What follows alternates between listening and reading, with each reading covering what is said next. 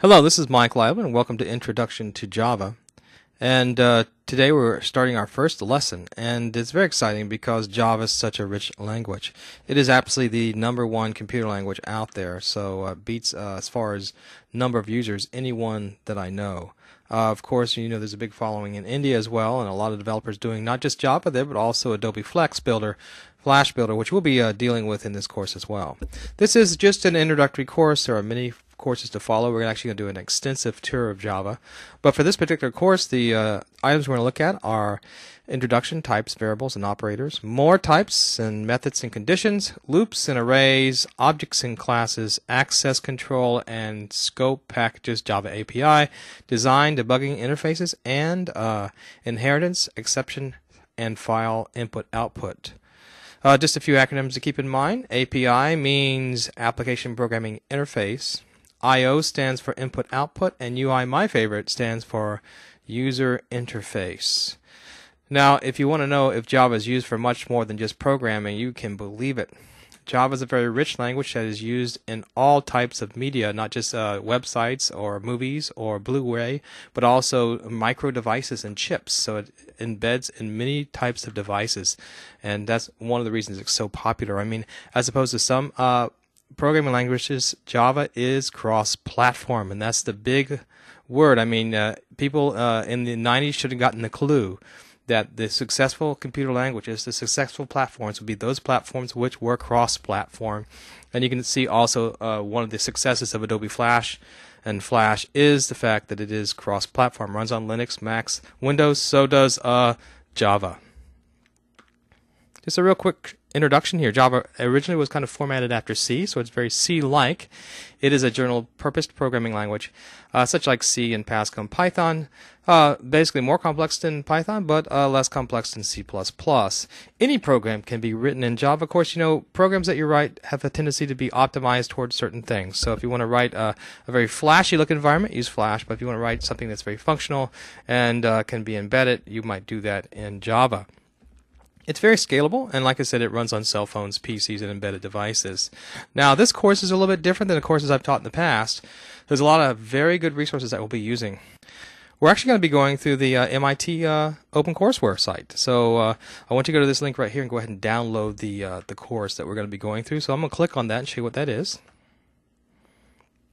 So if you don't know about this resource, it's a wonderful resource. It is MIT OpenCourseWare. There's tons of engineering scientific courses on this site, and we'll be looking at the Java course. This is 6092, Introduction to Programming in Java.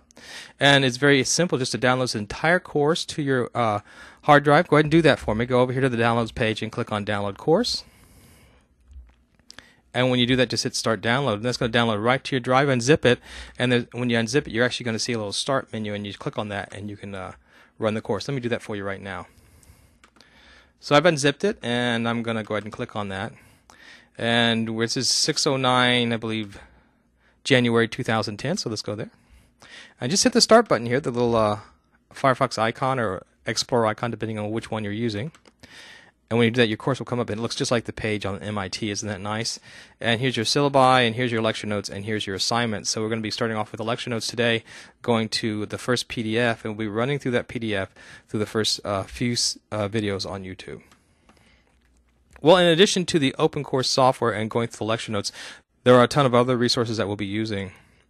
One thing, we'll be using Eclipse to do all our programming in. Woohoo! And you expect that from me because I'm an Adobe Flash Builder fanatic, and we'll be using Eclipse for all our work. So I want you to go to Eclipse and download that. So let's click on that link real quick. So here's the Eclipse download page, and you want to go ahead and download the IDE for Java developers. So get that on your system and unzip it. Follow directions there. Now, actually, there's a video later on given by Bucky. I may point that out to you. There's another resource down here we'll be talking about. Bucky's videos, and he tells you how to basically install Eclipse, but it changes. I mean, Eclipse is changing, and so you need to make sure if the video doesn't keep up with the changes, then make sure you go back and just follow directions on the page. But it's fairly easy to install, and when you install it, it's fairly easy to run. And I've actually done previous videos on installing Eclipse. I won't do that here. But what I am going to do is start using it, so you'll get all that. So once Eclipse is installed, I want to tell you about one of the best, I think, video YouTube series I've ever seen on Java, and that's done by a gentleman called Bucky. And Bucky has a huge number of Java tutorials. We'll actually be going through those as we hit the MIT information. So you'll actually get a course that's even better than MIT's course. You'll get Bucky's videos, you'll get my videos, and you'll get all the MIT information as well. So let's go to one of Bucky's videos right now. Let's click on this. And so we're on Bucky's YouTube site right now, and it's called The New Boston. And along with his videos on the playlist here, you can see there's just tons of Java tutorials, and he does a great job. So yet again, one of the best resources I've seen on YouTube. No reason for me to reproduce this. So I'm going to give you more of a top level, the MIT stuff, and some great application building. Hey, let's go back and see what else Bucky does and what you need to do today. And he's going to cover basically installing Eclipse, Hello World, variables, user input, simple math, and incrementation. And I've actually got a number of programs that I've written as well that we'll be covering, and so you can get those downloads from my site as well.